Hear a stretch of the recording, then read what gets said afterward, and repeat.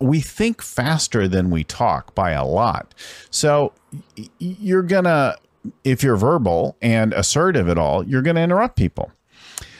And the notion that you could stop doing it forever is kind of a fallacy. You're not going to eliminate that. You could reduce it, but it's still going to come up sometime.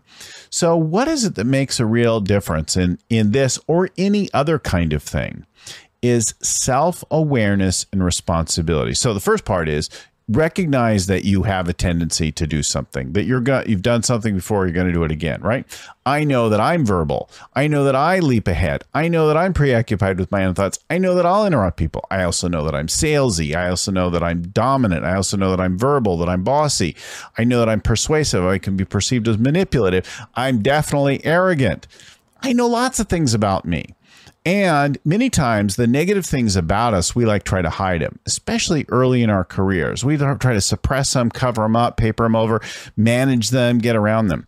But if you could just own them, I am that way. It's not the only way that I am. It's not the way I'll always be. It is how I will be from time to time. I'm sorry.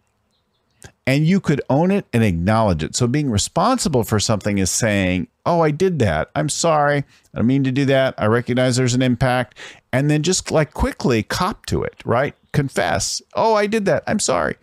You will take such a sting out of it.